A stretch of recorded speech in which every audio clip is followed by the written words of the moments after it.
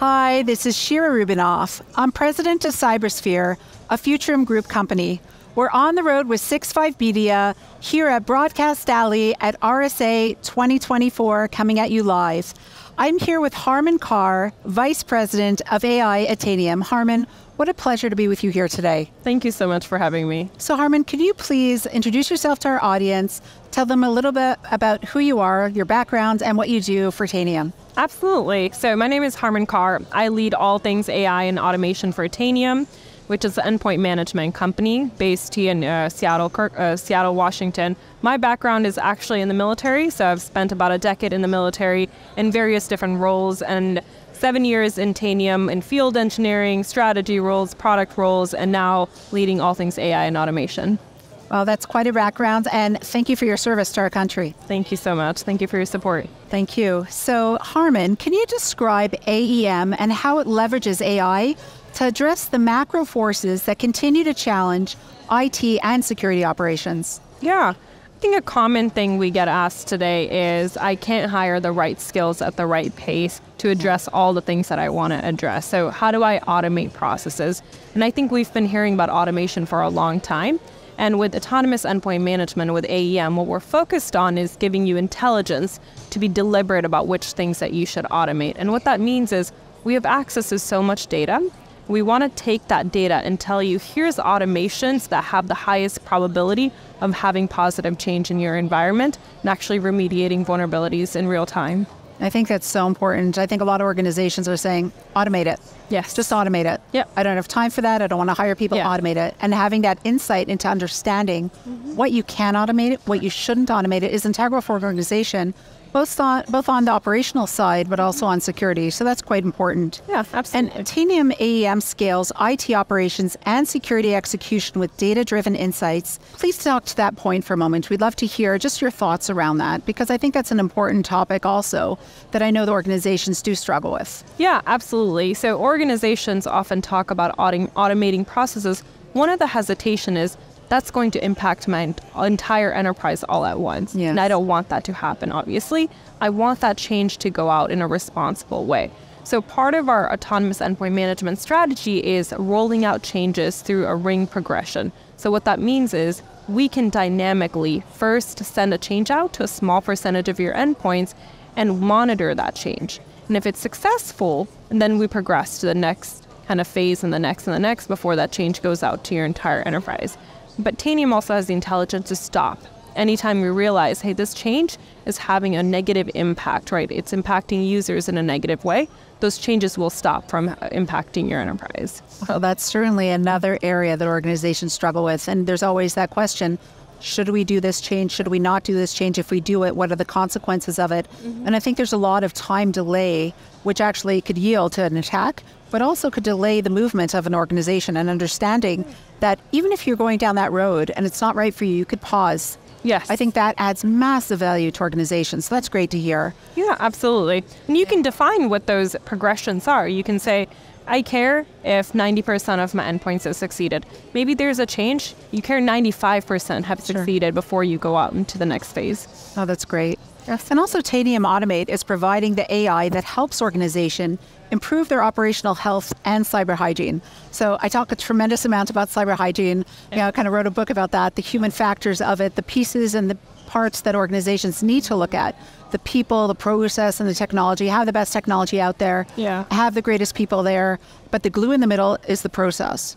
And that would yield and we could talk about cyber hygiene at length. We'll get to that another time, but can you talk to these points for a moment as well? Yeah, absolutely. I always think security is done a little backwards, where we have all these tools that we invest in to, I'm going to block an attack, or here's all these fancy tools. So if attack occurs, here I can use this to collect this piece of data.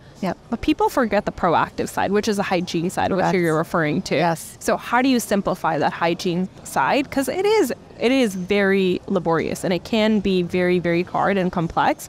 So that's what Tanium Automate solves for. It's to simplify those workflows, help you automate as many of those workflows as possible. So if you have a workflow that's very complex and it takes three people to do, you can build a simple playbook to say, here's my 18 steps that need to occur for this workflow, and Tanium Automate will do that for you.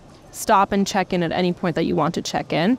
before it completes the rest of the work. So let's break that down just to the minutia level. Yeah. And just give an example about something that somebody might take for granted within an organization of what they could break down, what they could automate, just something that everybody could really resonate with our audience here. Yeah. So a really common one is licensed software, expensive software that's out there that's licensed, no one's using it, right? That takes someone to go and figure out where it exists, who's been using it, when was the last time it was used, should I uninstall it, should I not uninstall it? You can just create a playbook to say, hey, Tanium, monitor for this license to see if it's been used in the last 90 days.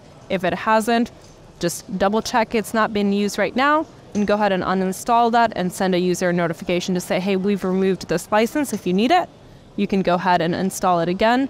But you're saving a lot of cost there, right? As well as keeping that piece of software updated all the time. That's super important, and it's almost automation at its simplest form, yet it's so valuable to organizations when you think about it, not just cost savings, but efficiency within the organization, not having to piggyback and think about what HR has to deal with. Yeah. Think about operations, think about security. It goes across the entire organization. That's quite important.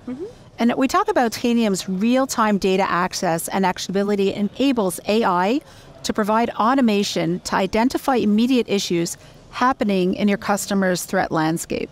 Yeah. So when we talk about that, that's certainly something that every organization thinks about and even more so worries about. Yes. How would you describe what you do there and what you do to help your customers? Yeah, absolutely. So we have a Tanium Guardian. What Tanium Guardian does is any zero-day vulnerability that occurs, what we do is we send you a notification to say, here's a zero-day vulnerability that's currently out in the wild, and here's your exposure to it. Since we have that real-time data, we can actually go ahead and query your endpoints proactively for you and tell you what your exposure is.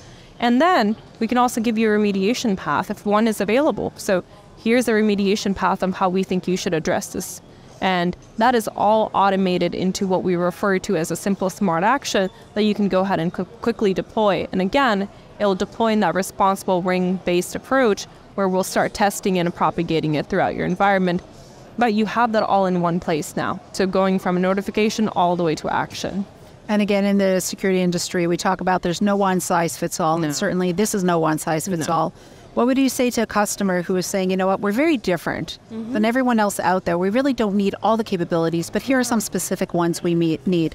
What would you do or what would you say to that customer themselves? Yeah, no, that's a really good point. And that point is even more important with the adoption of AI, right? Every organization's at a different place in adopting AI, which is why with autonomous endpoint management, we're very careful in making sure we still keep a level of human control in there so that you can interact and stop or engage or edit or change anything that we recommend to you at any point to make sure it fits your organization's need. And Tanium is also getting smarter and providing more context-based recommendations of what's applicable to you and your environment.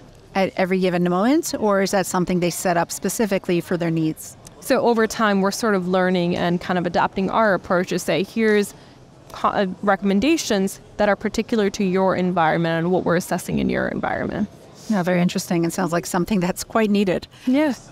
We talk about Tanium cyber hygiene, as we touched upon a moment before. Recommendations and automation are coupled with AI-powered confidence scores, a type of risk and impact assessments. The organizations can assess the benefits, the risks, and impact before making a choice for the environment. So certainly just what we spoke about. Yeah. But on a larger notice or more to expand on that. Yeah. You know, when they want to get to the nitty gritty, and certainly when they're making these choices and these decisions, they really need to make a calculated decision that's best for their organization at that moment in time. Yeah, absolutely. So what confidence score gives you is we're monitoring every single change that's happening on an endpoint to seeing what type of performance impact it had. Was it successful? Was it failing?